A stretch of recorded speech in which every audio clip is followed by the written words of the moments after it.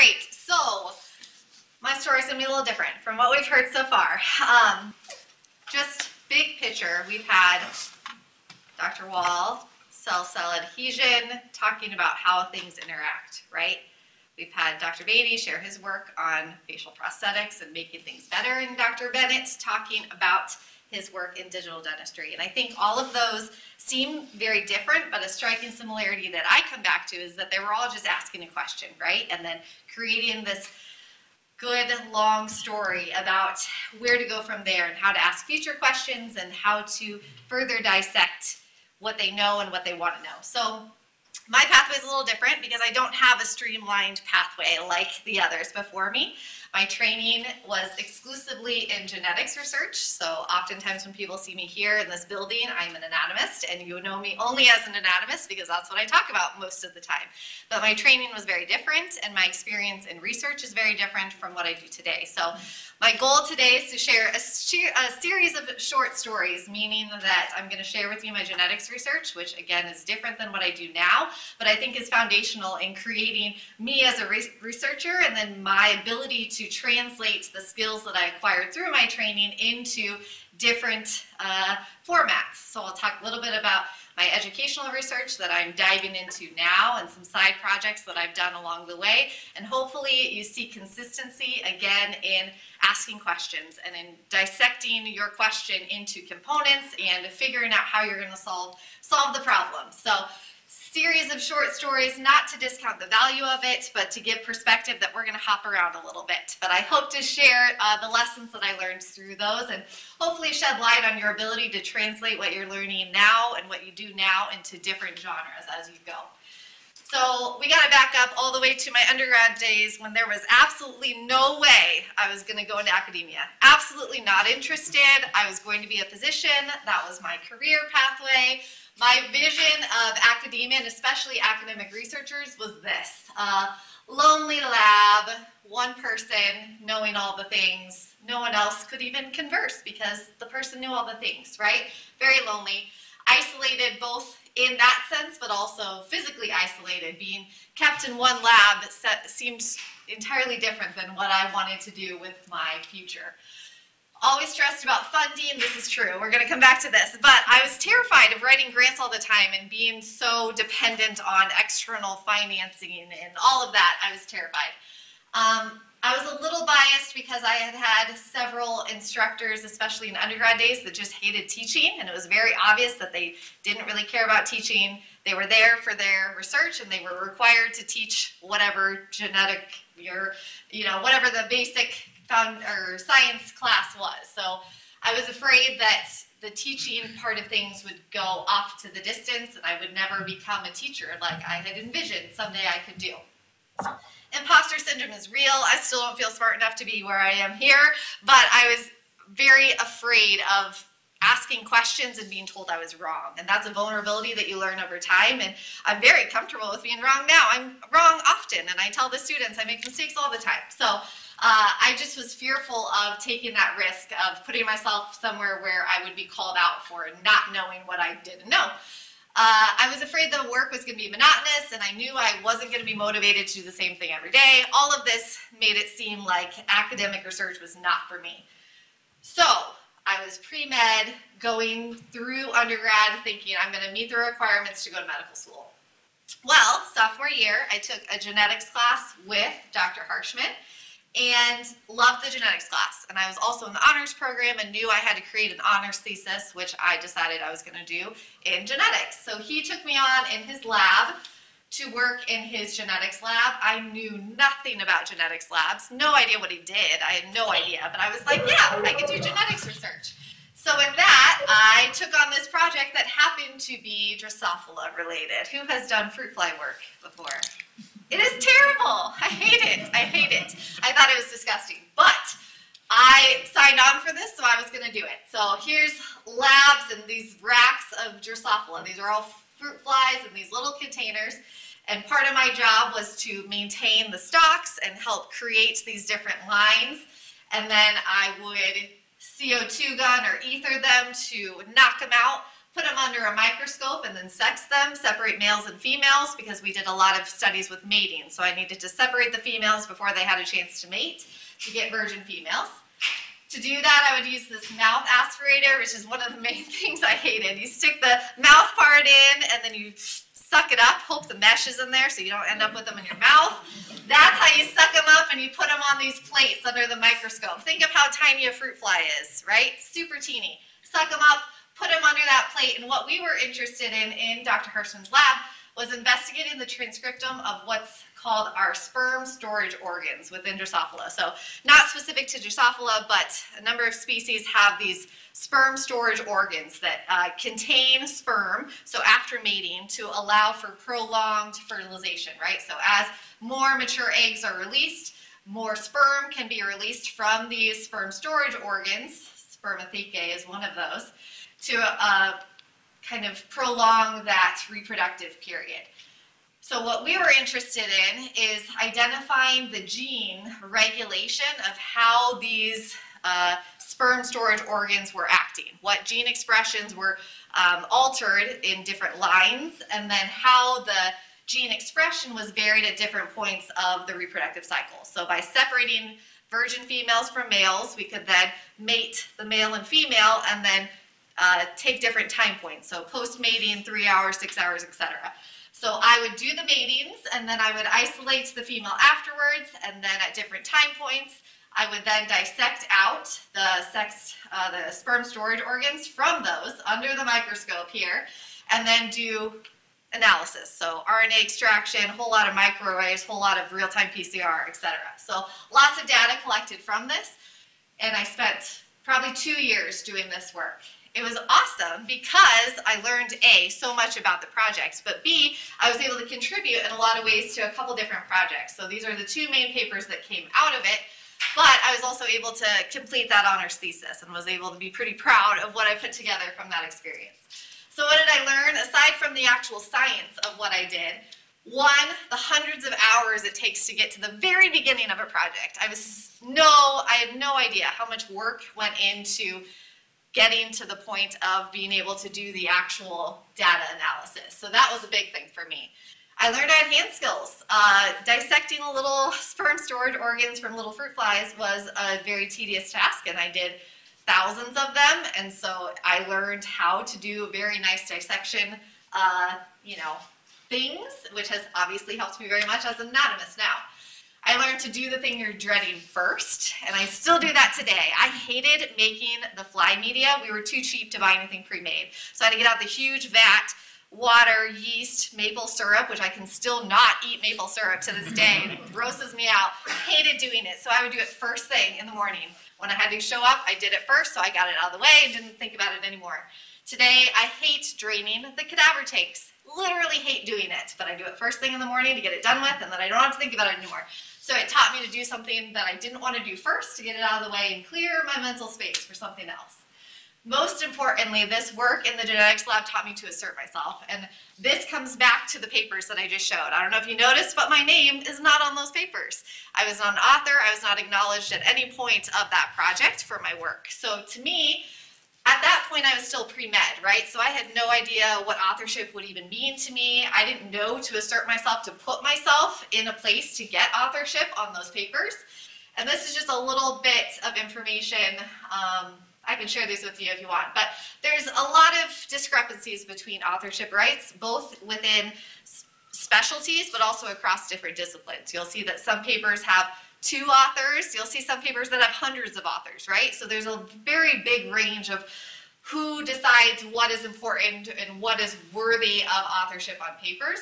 But it made me dive into this a little bit more now to think, how much did I contribute to that work? And now, knowing that I should have fought a little bit more for some acknowledgement on those papers.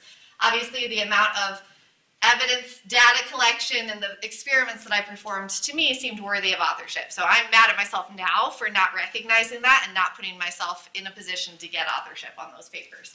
But the lesson learned for this, especially for the students, if you are having a mentor, that conversation should start from the very beginning. What is expected from the mentor in terms of what you can dedicate to that project, whether they see you as a contributor to something that will come from it, like a manuscript. That's just something to have from day one. So I've learned from this experience that that conversation should happen long before you get to the actual manuscript writing phase of things.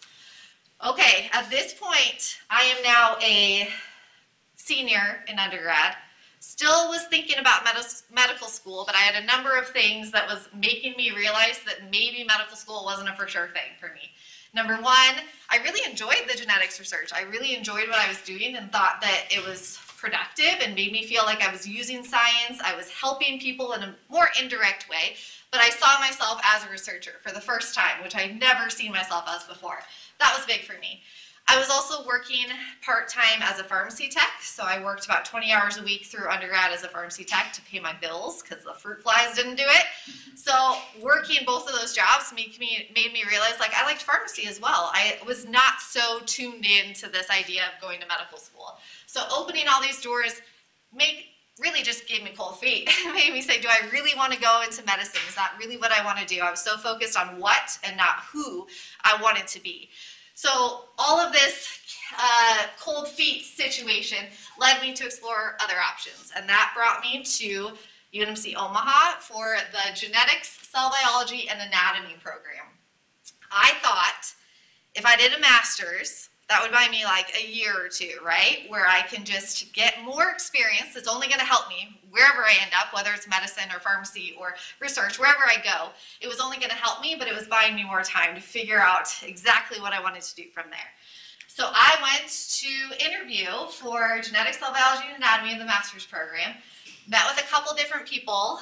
Before I met with Karen, met with a faculty member who, I have to tell you the story. When he was interviewing me, he asked about my college experience, which was a normal college experience, but I also worked 20 hours a week in a genetics lab and 20 hours a week as a pharmacy tech. So I had told him I was mating fruit flies and passing out pills, and that's what I did. And he said, okay, I guess that's one way to get sex and drugs in college. Which is totally ridiculous, but that's what he said. I can't make this stuff up. Anyway, which to me was kind of funny and kind of like broke the ice with this experience and made me see these researchers in a very lighthearted way. So I took that as a good thing. But my last meeting of the day was with Dr. Karen Gould, who is a saint. I'm going to come back to her a number of times. But she and I hit it off, mostly because I was so intimidated by her. I was terrified of her. She was so brilliant and articulate and well put together and methodical and type A in every way that I am type B. Just such a stark contrast for me, and I couldn't get over the fact that she was who I wanted to be. She was the role model that I was seeking in this lost, what am I doing with my life phase of my life. So I really connected with her, and I shared with her my honors thesis work, which again was genetics, some hormone signaling, some gene regulation stuff, and learned that her lab, one of her main focuses was investigating the impact of estrogen receptor alpha signaling on lupus development and progression. So the main things here, genetics, hormone signaling, disease, all of the things that, spoke to me from my experience. So she was willing to take me on. She had just gotten a couple R01s and had funding and was like, yes, come work for me. No real commitment. Again, at this point, it was still master's. So I was like, yes, I can do this.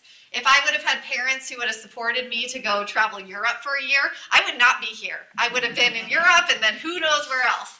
But this was where my next step was going to lead, and I think it was meant to be. Okay, for my actual genetics research, which is what I'm going to share with you for this next chapter book, if you will, we're going to talk about lupus. So just a little bit about lupus to get us into the actual research that I did. Lupus is a chronic autoimmune disease which is characterized by a loss of tolerance to nuclear antigens, leading to the production of anti-nuclear autoantibodies. So what does that all mean? It means it's an autoimmune disease where you lose tolerance to yourself. You start producing anti-chromatin, anti-double-stranded DNA antibodies, which then leads to this immune complex deposition. So these immune complexes start depositing into different tissues, and that leads to vascularitis, pericarditis, inflammation, right? Inflammation in the whole body.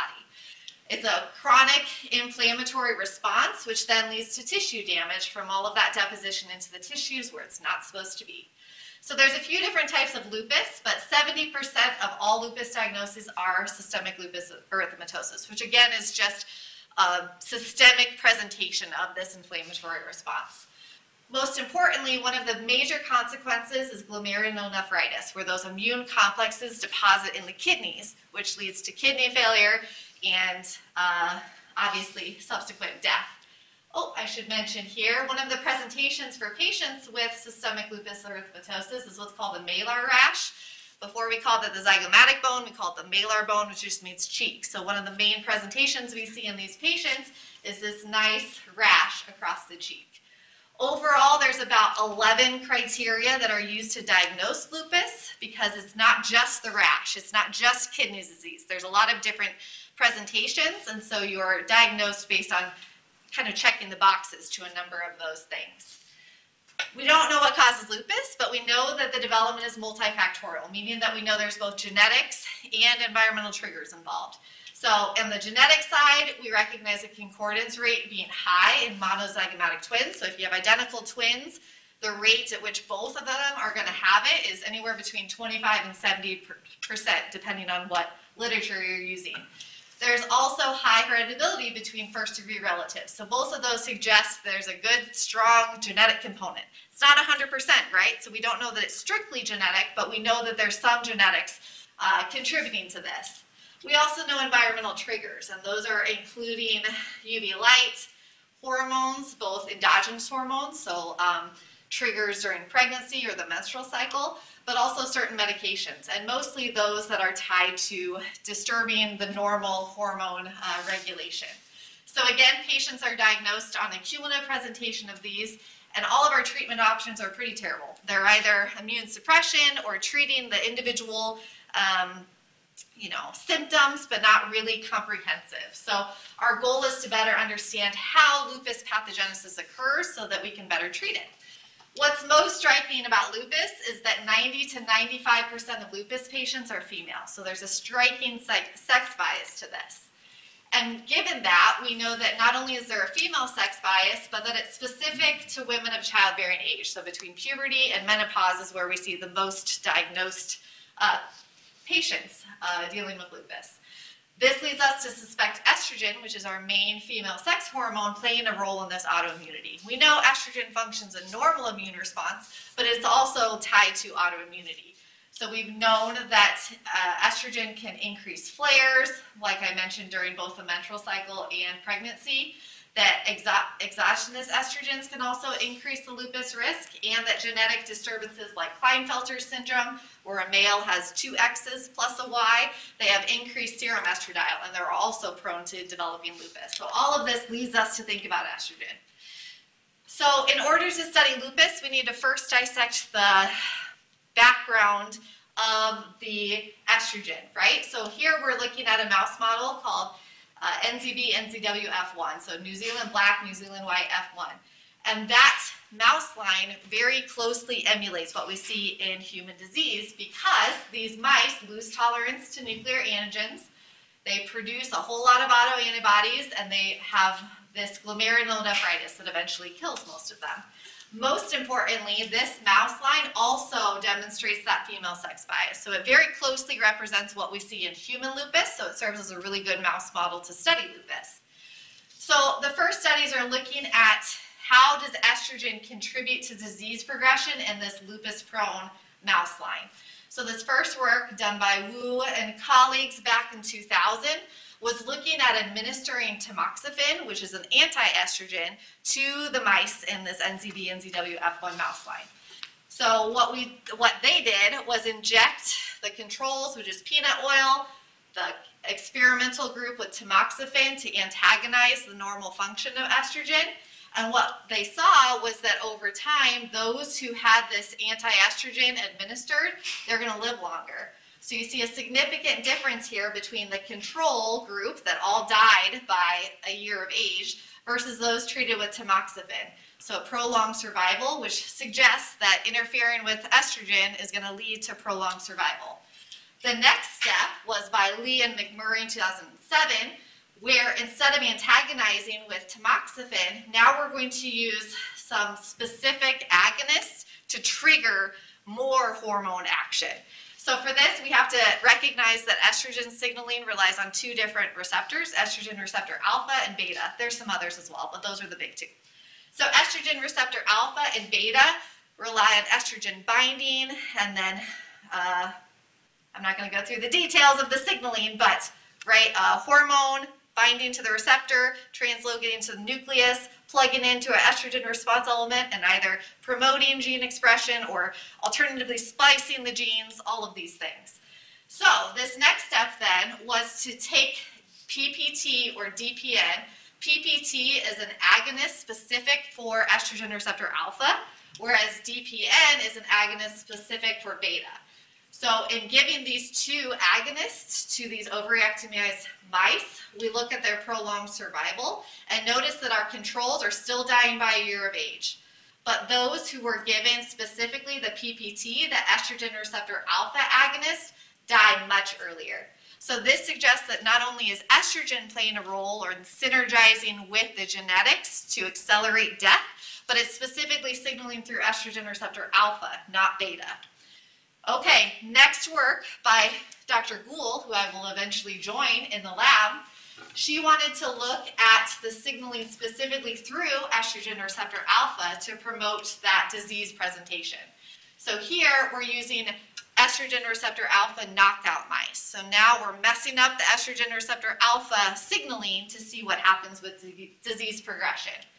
Compared to our control mice that, again, all died pretty early, our estrogen receptor alpha knockout mice here have prolonged survival. So they, again, that suggests that estrogen signaling through estrogen receptor alpha is what's accelerating disease. Similarly, those who are estrogen receptor alpha knockout are going to have less glomerulonephritis. So the kidney immune deposition is less, so they're going to live longer and live a little bit happier. When we look at that, we tie that to their anti-double-stranded DNA autoantibody production, and we see both a decrease at an early time point and a later time point in the amount of autoantibodies they're producing. And that, again, corresponds with the deposition in the kidney. So here's a very sad glomerulonephritis kidney. There's immune complex depositions, hypercellularity in the glomeruli, just sad kidneys. Here's the estrogen receptor knockout kidneys, very happy kidneys, not nearly as destroyed by that disease progression. So again, this is highlighting the work of estrogen signaling through estrogen receptor alpha promoting disease. Okay, so our next step then was to better identify the genetic component to this. We already know estrogen is playing a role, estrogen receptor alpha is responsible for it, so we want to better identify what specific genetic interval is playing a role in this NCV-NCWF1 mice germ. So one specific interval called SLE1 is associated with disease progression both in the mouse model and in humans. So by making a congenic mice strand that had SLE1 on a control background, we can better identify the impact of just that small interval on disease progression. What was interesting is the analysis of these SLE1 mice revealed that SLE1 on its own produced the whole lupus pathogenesis. It was responsible for all that would be to follow with autoimmunity. So that led us to think more about how can we look specifically at this SLE1 interval and the interplay, the synergy with estrogen receptor signaling. This led to my master's program. That was all background, I'm sorry, but it will make sense why I had to explain all of that. So here's what we knew. Lupus patients were female, estrogen's playing a role. We know that this interval called SLE1 is responsible for all that will be lupus pathogenesis, and especially noting that this SLE1 mice line have the female sex bias. So it seems like a great model for us to knock out estrogen signaling and see if the SLE1 is what's interplaying with estrogen to produce what we see in lupus. So my task was to understand the mechanisms through which estrogen receptor alpha synergizes with SLE1 to promote the loss of tolerance to help us better understand how estrogens are going to impact those genetically controlled pathways. So to do this, my hypothesis was that estrogen was doing this and that it was signaling through estrogen receptor alpha to promote lupus. So my job for my master's was to intercross this estrogen receptor alpha knockout strain with the SLE1 congenic mice to then look at the impact of estrogen receptor alpha deficiency on disease progression. So I need to measure the loss of tolerance, the immune cell hyperactivation, and then the gene expression within the SLE1 interval. Because we know that estrogen and estrogen receptor alpha is impacting gene expression, we said maybe it's as simple as this signaling triggering something at the genetic gene expression level. So we identified some candidate genes within that interval that we knew play a role in the immune system and looked specifically at those. So this is what we will eventually publish as this paper. And what we looked at first, again, is that loss of tolerance. So are the mice who have estrogen receptor signaling knocked out, are they less likely to lose tolerance, or do they live longer without those symptoms? So look, what you can see here is that in our control mice, the estrogen receptor alpha wild type, about 80% of them are going to lose tolerance. Heterozygosity doesn't really affect it, but what you see here is that the knockout mice have much less autoantibody production, so they are less likely to lose tolerance and develop those autoantibodies. In a parallel study, we would do ovaryectomies on the mice, so dissect out the ovaries, a sham procedure on the other, just expose the ovaries, put them back in. And what we see in the mice who had their ovaries taken out, which takes out all endogenous estrogen production, same thing, 33% in both of these cases, where there's a significant reduction in that loss of tolerance. So what this means is that not only is estrogen playing a role, but removing estrogen receptor alpha signaling out of the picture was the same as taking out estrogens altogether. So to this was emphasizing again that it was not estrogen receptor beta or some other membrane estrogen receptor, it was alpha that was playing a role in this. So that emphasized our work in alpha knockouts. Same thing with looking at our anti-double-stranded DNA production. Knockout produced a lot less. Next step was to look at our immune cell hyperactivation. We know that lupus patients have hyperactive immune cells, right? So now we're looking at, that was all ELISA data before, this is flow cytometry data. So now we're looking at the expression of cell activation markers. So for example, if we look at B cell activation, you can see that in our control mice, right here, versus our SLE1 mice. In our estrogen receptor wild type, we see a significant increase in B cell hyperactivation. Whereas if you look at our knockout mice, it takes it back to the level that was the control. So that again signals that estrogen signaling through estrogen receptor alpha was promoting the loss of tolerance and the B cell hyperactivation that we see. Same thing with T cell. Here's some activation markers for T cells and looking at the naive T cell population. Same thing. Our control mice that are estrogen receptor alpha show increased T cell activation. If we remove estrogen receptor signaling, we see a back to normal kind of setup here. So again, this emphasizes that estrogen receptor alpha is playing a role in our immune cell hyperactivation. Lastly, I needed to look at those specific genes. So I did some investigation into looking into candidate genes within the SLE1 interval, looking specifically at some different subloci called SLE1A, B, and C.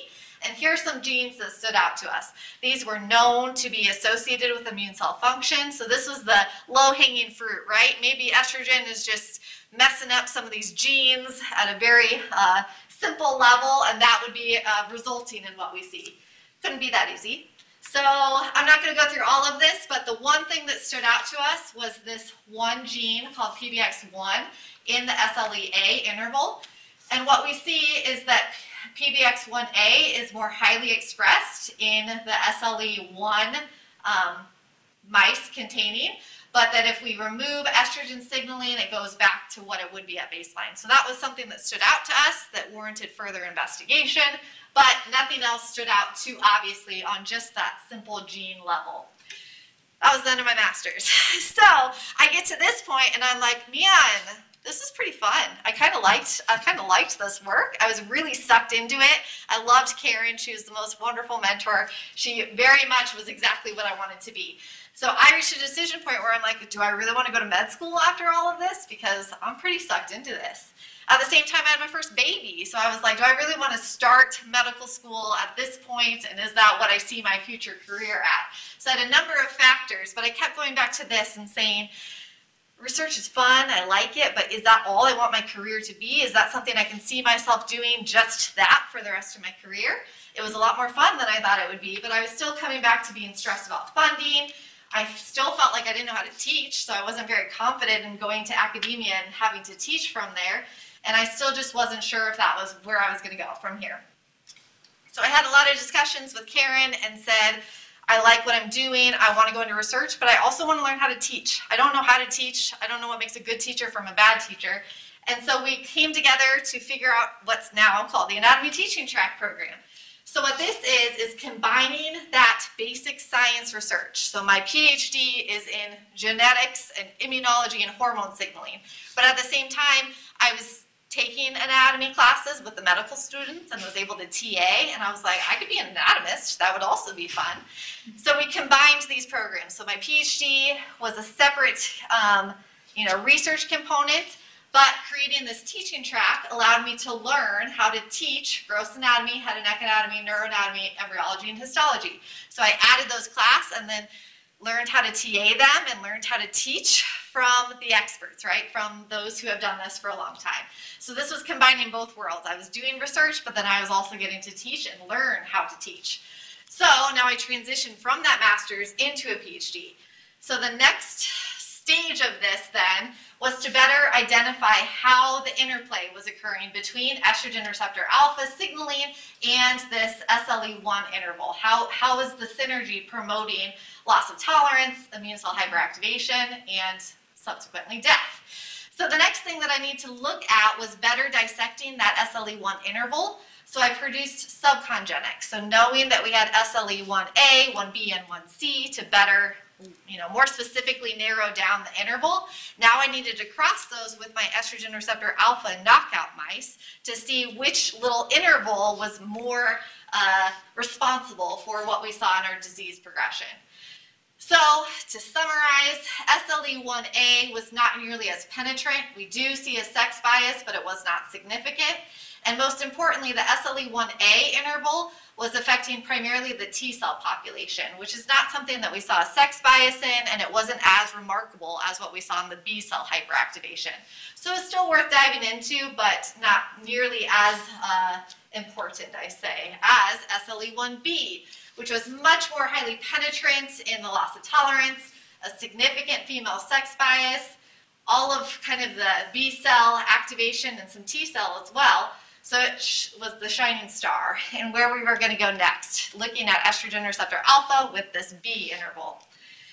I'm summarizing because we're going to run out of time, but the findings here were that estrogen receptor alpha deficiency abolished that loss of tolerance in our SLE1B female mice with no impact to male. So this led us to believe that it was estrogen receptor alpha that's promoting the female sex bias in SLE1B mice. Okay, I summarized that last part real quick, but take-home messages to this. What did I learn from my PhD experience? Number one, focus on who I want to be, not what. I was so set on being a physician because in my mind that was the way to use science and to help people, but I wasn't really worried about what that meant beyond that. And so I think finding Karen and having her as my mentor very much framed my future direction and very much led me to focus on being persistent and being rational, methodical researcher and asking questions. I think it was very important in taking me to where I am now. I learned research can be fun. I upgraded from fruit flies to mice, and that was a big thing for me. I mean, I felt real good about that. Time management, not only did my PhD not get dumbed down, my supervisory committee was very much like, there is no PhD light, so you are not doing a light research PhD and teaching for fun. So I had to learn how to manage time. I had to be good with being productive in my time and getting all the things done. Finally, I learned there's so much more to teaching than we teach, and I think that being in that education track really shone light on how to be a good teacher and how to use evidence and use data to support how you are teaching and why you are teaching and all of the things. Finally, Karen Gould is a saint. She's wonderful. I was hard. She didn't have me as much of the time as she should have because she was sharing me with the anatomy program. So she was wonderful for dealing with me through all of that. All right, then I had to leave. Graduated. The best job that was available for an anatomist was at Marquette. So I went to Marquette. At Marquette, I was a clinical assistant professor. I didn't really know what distribution of effort really meant necessarily, but I was 85% teaching, 10% service, which included advising. I was an advisor for students, and 5% research. I went from a PhD research program to 5% research, which was like a shock to the system, right? I had no idea what you do with 5% of your time for research. I did know that I was going to be teaching a lot. So here's all the things that I was teaching: PA, PT students, dental students, undergrad students, grad students. I was thrown into all of these things. But not only was I getting to teach anatomy, I was able to teach physiology, I was able to teach some neurocranial stuff. It was pretty great. I was teaching a lot, but my research went to poop. I had no time for research, so the only option I had really was to continue my work with Karen's lab, just from collaboration, right? Giving feedback to those who took over my project and helping to edit manuscripts, etc. Spent a couple of years there, and then I got a call from Stan, who said, I'm retiring, there's going to be a job posting. If you want to get back home, look into it. At this point, I had another kid. So trying to be two full-time working parents with no family around, I was real eager to get back to Nebraska, get back to my hometown, and in finding more about the College of Dentistry, I thought this would be a good fit. Getting to use teaching experience, but maybe having a little more time to explore research. So I went back to here. Once I got here, I had to spend a couple of years figuring out what I was doing. Stan taught a lot, and I have now assumed a lot more responsibility with teaching, just the amount of time. So I still needed to figure out, how was I going to do research in this setting? Mouse work is time consuming. I don't have time to do that level of mouse work with the teaching load that I have here. So how can I use my research skills to now do something different? So I need to learn what educational research was. I'd never done educational research. I'd never been trained in educational research. So I had to dive into this. We started a fun educational research journal club, which COVID kind of squashed, but hopefully we're going to revamp that again. And I think that was helpful, to just sit with other people and dive into the literature and say, what does good educational research look like? How do you make good, solid, rigorous data and make it look significant, right? Because oftentimes we think, we kind of discard educational research as not as sciencey, not as legit. So I wanted to learn what good educational research looks like. At the same time, I started making some e-modules. I figured out how to create some nice helpful tools for the classroom. So I have a nice collection of these now, and I wanted to use those for the educational research. So this started with student projects, which again is a super helpful way for faculty to start some educational or any research projects to get something moving. So here's some of the ones that we've been working on. The one that I'm going to talk about today is this one that I've just finished with Allie and Olivia. So for this one, we wanted to use those e-modules, but ask questions about, are e-modules effective? Do they do their job, or are they just fun? Oftentimes we think of e-modules as fun. It's a fun tool, play around with this thing, but we don't ask questions about how effective they are and if they do the job that we intend them to do. So the gaps in knowledge is that at that time, a lot of the data regarding educational technology or e-modules was all surveys. It was giving students surveys to say, did you like my e-module? Was it fun? Was it a nice review? Which is helpful. It's nice to get student feedback, but that didn't feel substantial to me. That didn't feel like we were getting much out of it. Additionally, there's no control groups in a lot of them. So a lot of times it's, here, entire class, take this e-module and see if you do better on a post-test. There's no control group, so you don't know whether it was just reviewing that content that everyone did better, or if it was something significant about the e-module that actually helped their understanding. No evidence whether it was actually improving their new knowledge or just reinforcing what they already know. And there was no information on whether it impacted their critical thinking. So this started as a project with Al and Olivia. This is what we just published this last year. And for this, we knew the technology is available. We know we can apply these e-modules, and we know that student engagement is lacking. My traditional lectures are boring. Nobody likes sitting through anatomy lectures. But what if I include some e-modules that are more interactive, more fun, more engaging? That was the goal. We also know that critical thinking skills are emphasized in health professional school, right? We want students to think critically. We want them to be actively using their skills. Lectures don't always allow for that, right? So hopefully e-learning can stimulate that same critical thinking that we think we demonstrate in lecture. Previous studies show that students prefer e-learning as a supplement. They don't want all of their lectures replaced and not have any lectures or any interaction with the faculty. But can we use it as a supplement? So can we add e-modules into how we're teaching to make them better? So we hypothesize that students that are employing an interactive formative feedback, including e-module designed by content experts, will perform similar to those who are receiving a traditional lecture. So Allie and Olivia got to work, created a nice little bone growth e-module. They chose bone growth because it's something that occurs in a number of classes through their dental training. So bone growth with me, with histology, with, I don't know, pathology, I'm sure, growth and development, orthodontics, all of the things. They have to know bone growth. So they chose that as a topic that they could integrate. They could layer from the baseline. Here are bones, here's histology bones, here's pathology, here's implants, here's orthodontics. They could layer it. So it was a nice topic for their choice. They created both the e-module and the traditional lecture, and then we created pre-test, post-test, and retention tests.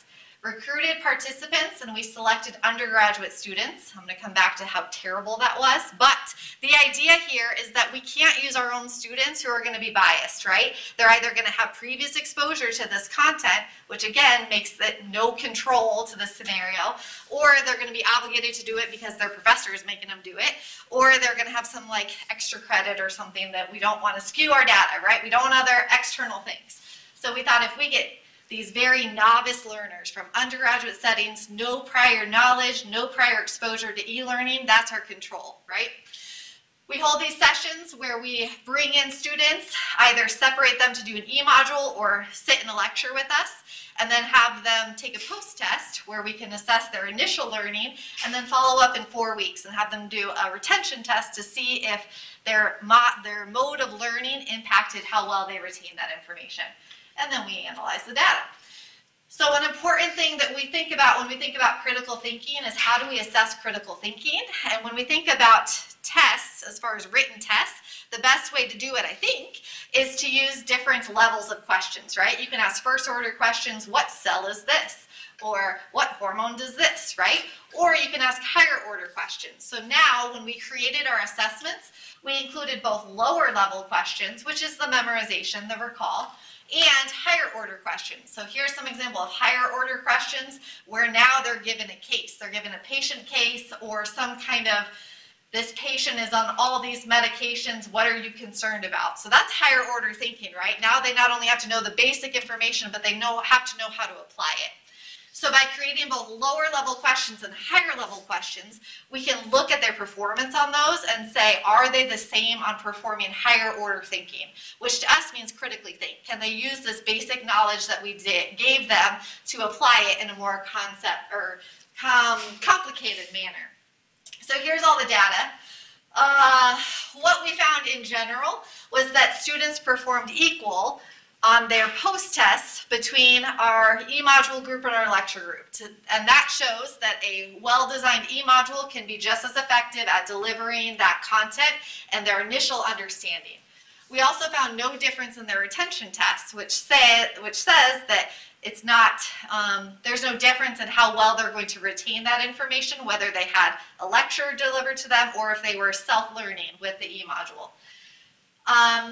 This is individual performance, and some of the take-home messages for this is that some students like e-learning and some don't. Some are visual learners and like the interaction. Some just want you to tell them all the things, and that's totally individualized.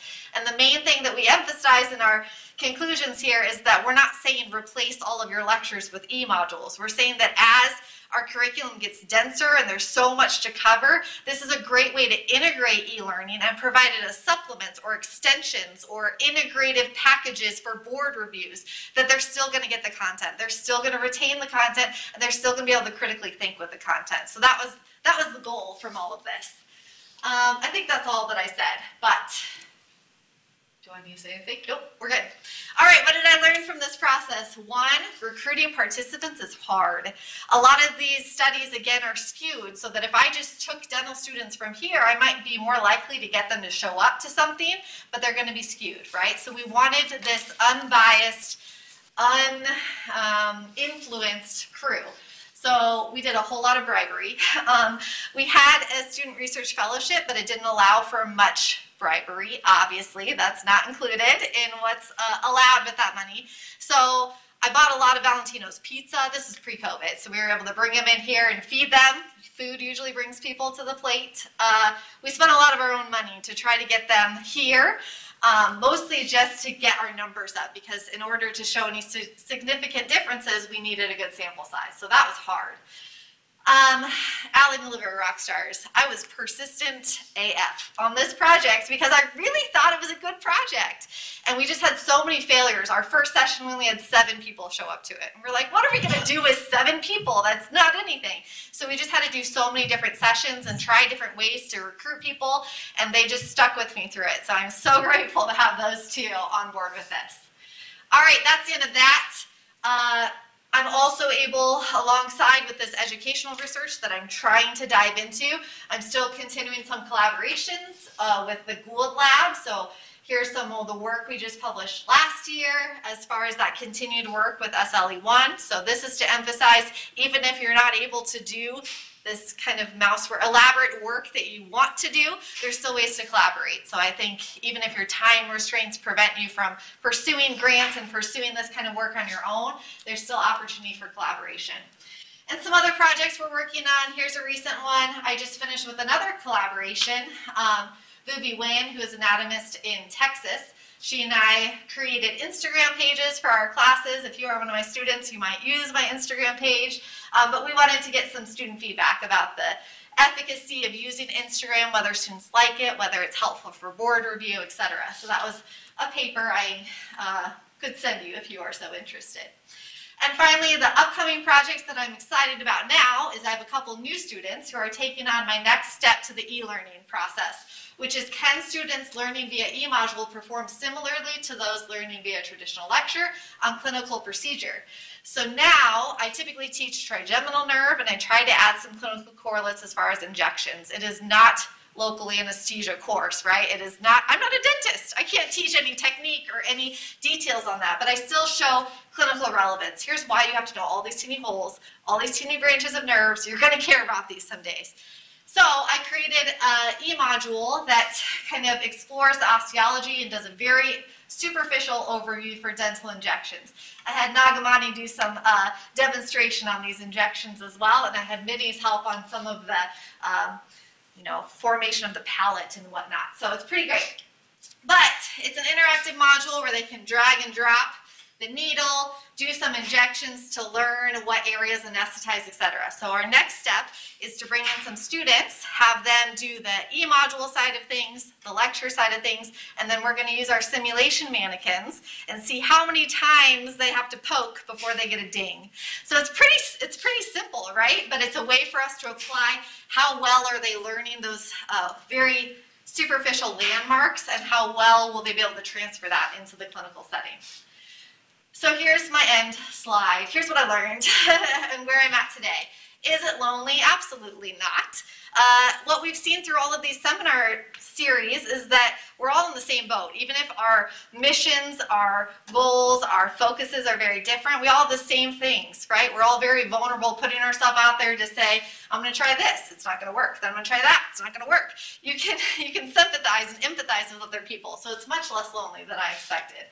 Isolated a little bit. My office is with the dead people, so I don't see people very often, but I can. If I leave my little area, I can see people. Stress about funding, that's always, that's the end, so I can't really comment on that. But I now know that an academic researcher can enjoy teaching and can be good at it if they seek opportunities to learn how to be a better teacher and how to apply those skills into different contexts. I'm still not the smartest person, for sure not in this room, but what I've learned now is that persistence and creativity is what actually matters, because there's a lot of smart people that just aren't persistent enough to make something into something, right? If you are giving up early on, you're never going to be able to show what you know. So being persistent, being willing to fail over and over again, being vulnerable to feedback and critical feedback from other people, and your creativity and how you take projects and ideas and questions and turn it into something bigger. That's much more important than just being smart. Not monotonous. You can find a whole lot of opportunities if you go looking for it. And are you motivated every day? Absolutely not. There's a lot of days when you're not motivated, but becoming disciplined, becoming a person of habits who knows this is what I need to do next and this is my routine, I will become a researcher. Even if I don't feel like doing research every day, you create habits that ensure that those things get done. All right, I'm sorry that I had so much to say, but that's my background. And for those who only know me as an anatomist, hopefully this gives a little background to how I became what I am today.